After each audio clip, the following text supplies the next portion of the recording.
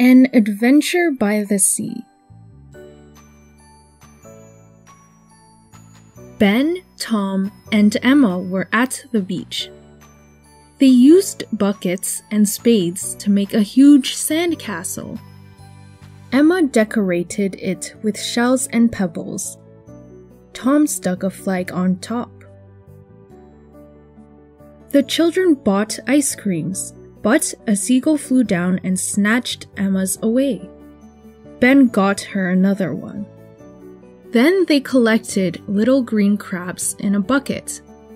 One nipped Ben's finger with its claw. "Let's go swimming!" shouted Tom. The children raced to the shore and splashed in the sea. They swam and looked for fish. Emma caught shrimps with her net. Suddenly, a huge rain cloud covered the sun. The sea and sky turned gray, and the rain poured down. The children ran to take shelter in a rocky cave. Emma looked into the dark cave. "It's a bit scary in here," she whispered. Tom nodded, but joined his older brother. Ben did not think it was scary. He was happy to have an adventure. Suddenly, Ben saw something glittering in the corner. It was an open chest with treasure inside. The children heard voices, but there was nowhere to hide. They saw 6 pirates. They were coming toward them.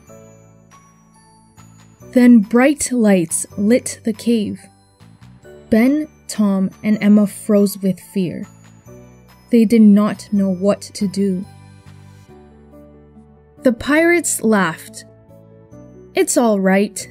We're just making a film," they said. They let the children stay and watch.